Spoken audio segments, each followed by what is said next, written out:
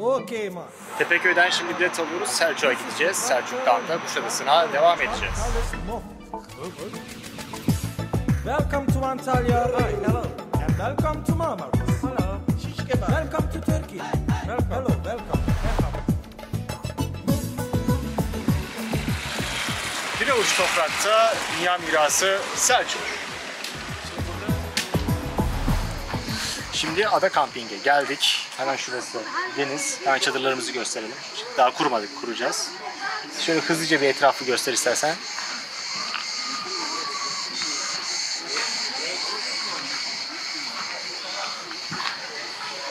Çok da tatlı bir yer. Biz çadırımızı kuracağız. Daha sonrasında ise fotoğraf çekme işlemlerine başlarız. Şimdi size çok güzel bir yer göstereceğim. Gün batımına geldi. Şu arkadaki ışıkları görüyorsunuz, gün batımı ışıkları. Şimdi orayı çekeceğim. Ağaçlar olmasını bekliyorum. Arkadan da bir ışık geliyor. Onu çekeceğim. Çekmek istediğim kısım şu kısım. Ağaçları görüyoruz. Burada zaten karşıdan ışık geldiği için düşük bir ISO ve düşük bir enstantane kullanabiliriz. Ki oradaki parlaklığı arttırabilelim. Burayı şöyle çekebilirim.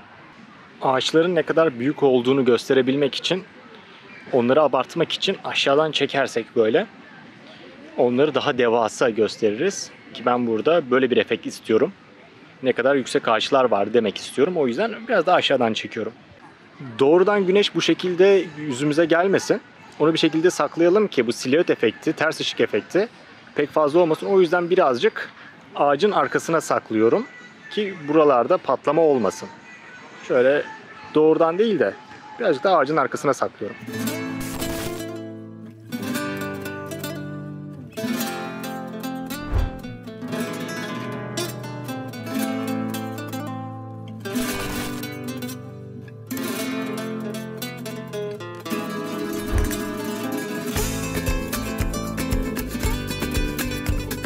Buradaki hayatı anlatacak güzel bir kare yakalayabiliriz. Burada arkamdaki yer. Güzel bir perspektif oluyor. Sağlı sollu insanlar zaten yerleşmişler. Hepsi çadırların önünde. Buraya geniş açı olabilir. Ben genelde yaz fotoğraflarında grenli olmasını, böyle noise'lı olmasını, gürültülü olmasını severim. O yüzden ISO'yu da arttıracağım. Ki o efekti de almış olabilir. Hem de zaten gün batıyor. Yeterince ışık yoktur.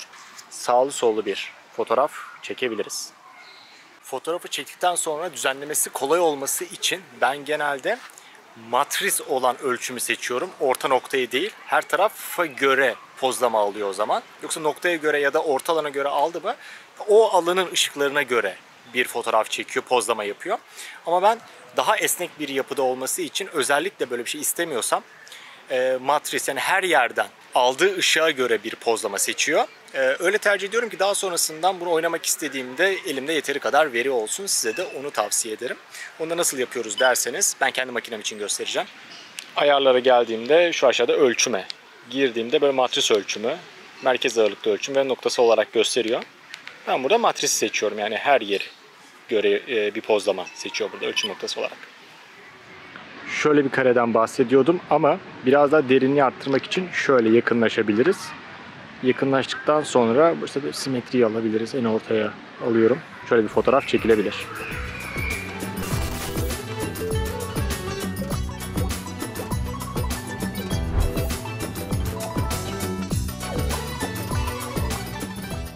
Arkada voleybol oynayanlar var. Ben burada kamp hayatını fotoğrafladığım için kamp hayatındaki etkinlikleri de göstermek istiyorum. Yani benim amacım burada kamp hayatını yüceltmek ve özendirmek. O yüzden ona göre fotoğraflar çekiyorum. Mesela burada güzelce oyun oynanabilir. Arkadaşlarıyla takılınabilir, etkinlikler yapılabilir. Burada güzel bir şey. Onu ben de gösterip birazcık abartmak istiyorum. Ne kadar eğleniyoruz bakın demek istiyorum. Ona göre fotoğraflar çekeceğim.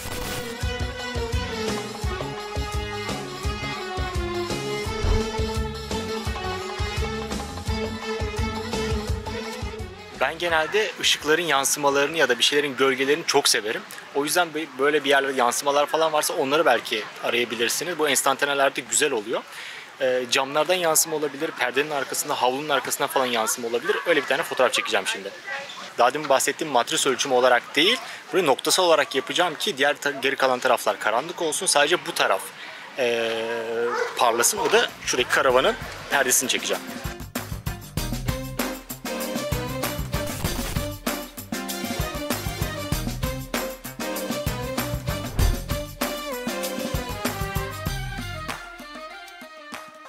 Buradaki hayatı gösterecek bazı fotoğraflar da çekelim. Mesela burada bisiklet sürüyorlar, motorla geçiyorlar.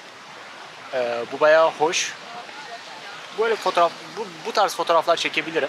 Buranın hayatını gösteren, burada oturan insanlar da var, yemek yiyen insanlar falan. Buranın hayat tarzına dair fotoğraflar da çekebilirim. Ters ışıkta çok güzel fotoğraf çekebileceğimiz bir yere geldim. Evet, bir sürü kişi geçti. Şöyle yakınlaştırıp çekebiliriz. Burada odaklamamızı nesnelerin üzerine yaparız. Gökyüzüne değil.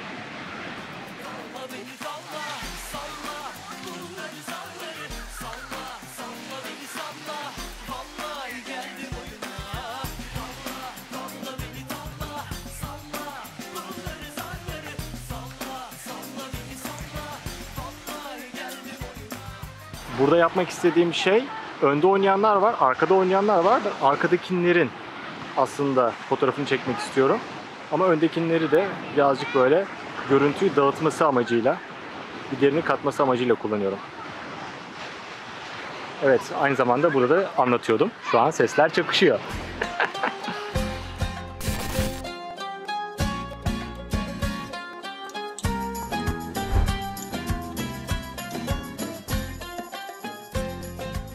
Güneş batana kadar Golden Hour dediğimiz bir saat var. Güneş battıktan sonra da Blue Hour dediğimiz bir saat başlıyor.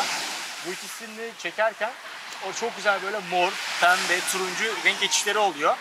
Bunu yakalamak için, genelde uzak olduğu için diyaframımızı yükseltiyoruz. Ben daha önce söylediğim gibi buradaki gürültüyü sevdiğim için, grain'i sevdiğim için ISO'yu da yükseltiyorum. Hem de onu dengelesin diye. Birazdan öyle fotoğraflar izleyeceksiniz.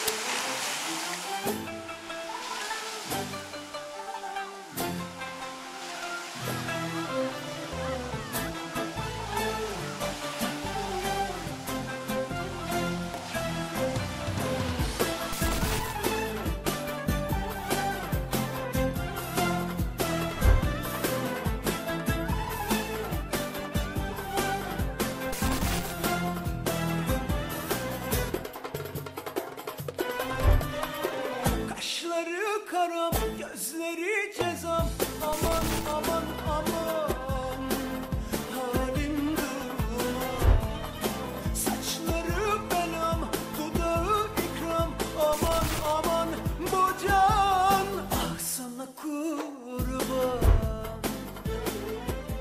sensiz bu hayat.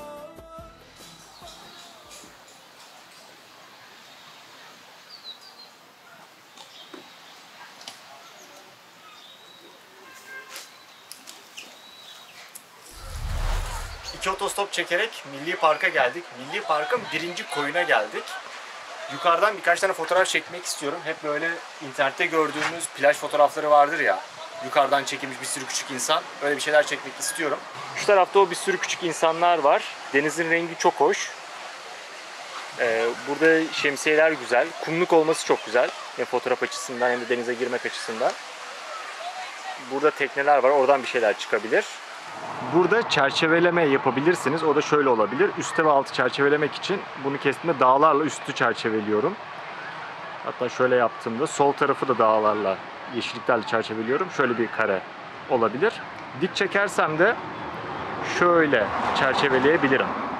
Fotoğraf çekerkenki amacım doğayla insanın aynı yerde böyle rahat rahat yaşadığını gösterebilmek. Bunu düşünerek fotoğraflar çekeceğim. Tatilin ne kadar rahat olduğunu, yazın ne kadar güzel olduğunu anlatacak fotoğraflar çekeceğim.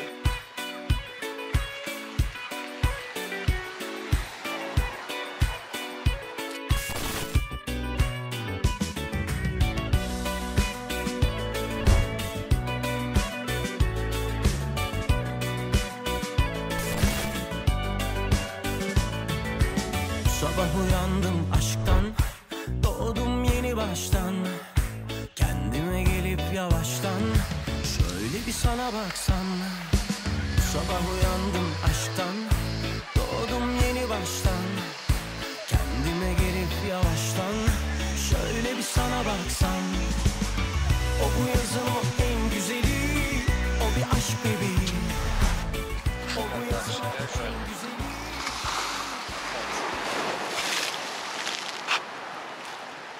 Kuşadası sahile geldik. Burada hem Kuşadası yazısı var hem de evler kat kat çıkmış. Orayı uzaktan çekebiliriz. Burası onun için güzel bir yer.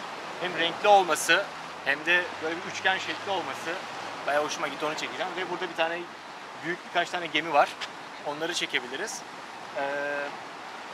Silüet olarak değil, daha çok oradaki yapıyı belli edecek şekilde çekebiliriz. Şimdi yüksek bir diyaframda çekip daha sonrasından da hop, dalgalar bayağı geliyor. Photoshop'la da oradaki sisi kaldırmayı deneyeceğim. Evet, ilk olarak şöyle bir kompozisyon olabilir. İkincisi de şöyle olabilir, ilk aklıma gelenler. Yarın 30 Ağustos, onun adına da bir tane fotoğraf çekelim burada. Bir fotoğraf atfedebiliriz. Şöyle bir kadrajdayken kuşun olduğu kısımda gerçekten de kuşlar uçuyor. Siz de göreceğiniz gibi bu gayet anlamlı bir an. Ανάβεις φωτιές, ανάβεις κι όλα τα κες. Και από όπου περάσεις κάνεις καταστροφές.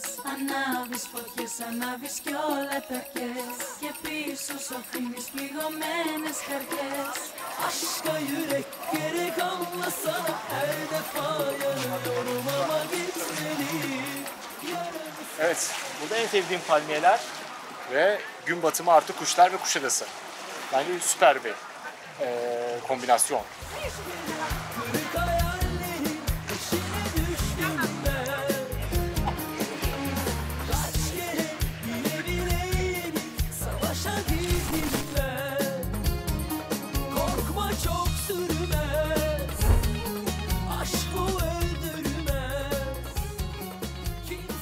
Ağustos gününden herkese selamlar. Hemen bayrağımızı da buraya diktik. Daha demin burada bir şehirde bir otobüs geçti. Marşlar çalarak, şarkılar söyleyerek oradan bayrak dağıttılar, bayrak salladık. Oradan da bir bayrak geldi. Bunu da asmış bulunduk buraya. Sağ tarafta ve sol tarafta denize girilebilen yerler var. Şimdi Kuşadası İskele'deyiz. Sahildeyiz. Burası sahil olarak isimlendiriliyor. Kuşadası yazılı olan yere doğru birkaç tane fotoğraf çekmeyi planlıyorum. Burada insanların denize girdiğini, hem denize girmelerini, hem denizi hem de buranın ismini ve yapısını gösterdiğim bir fotoğraf olabilir.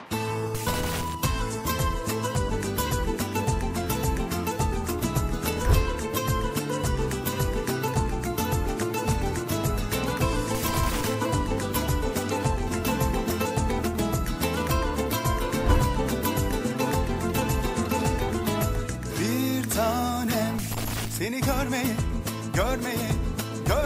özledim çitanem. Seni boş yere üzmüşüm, sonradan anladım. Programımız kaldığı yerden devam ediyor. Kuşadası İskele'de fotoğraf çekmeye devam ediyoruz. Arkadaki gemi kalkacak herhalde. Daha demin bir düt sesini duyduk. Ve artık programımız YouTube'da değil, televizyonda. Şu an siz de televizyondan izlemektesiniz.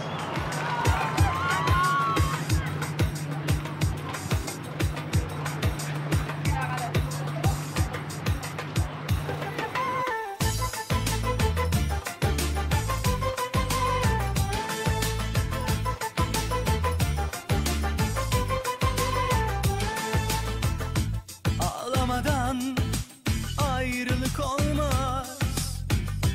Hatıralar uslu durmaz. Kalanlar gideni gönlünde taşır. Aşk sevene yük olmaz. Biz böyle bilir böyle yaşarız. O da biliyor. O da seviyor. Bile bile kafa tutuyor aşka. Gözü kara, o yine bildiğini yapıyor. Çiçek gibi tazecik, kıymetli bir tanecik, ana sütü gibi tertemiz. Dilleri lıkır lıkır, içimeli gözleri der. Gezi fotoğrafçılığında en önemli şeylerden bir tanesi kameraya kolay ulaşabiliyor olmak. Benim çantam normal bir sırt çantası olduğundan dolayı hemen yanıma gelip üzerinden çıkartamıyorum. Çünkü tek büyük girişi var. O yüzden şöyle bir şey aldım. Bunu öncelikle içine koyuyorum. Bayağı pufuduk bir yüzeyi var. Ucuz bir üründü. 50-60 liralık bir şeyden. Şurada bunun fermuarı falan filan da var. Şimdi buranın kancasını buraya takacağım ve ağırlığı bir kere elimden alıp ya da sırtımda alıp şu yana vereceğim. Birincisi bu. Bu yana takıyorum. Buradan kolaylıkla açıp içinden makineyi alıp geri koyabiliyorum. Arkam için sırt çantamı çıkartmama gerek kalmıyor ya da boynuma asmama gerek kalmıyor. Çünkü boynum çok ağırlık yapıyor.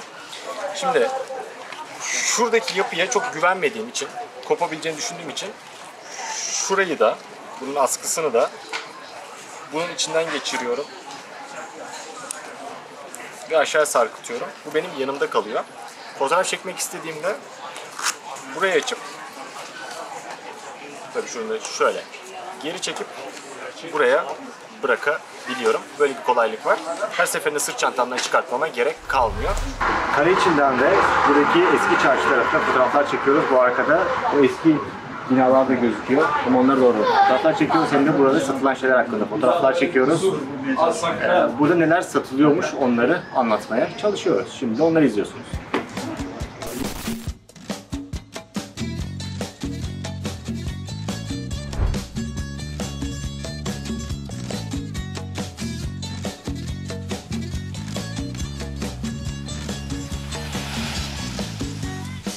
Sebep yokken ayrıldım dün yine sevgilimden.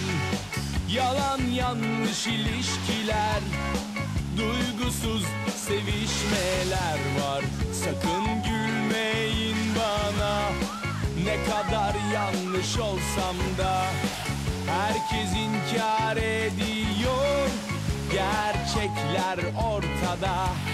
Ne yaparsan yap, boş palavra bunlar. Hoş, çok takılma sana. Palavra, hep palavra, palavra.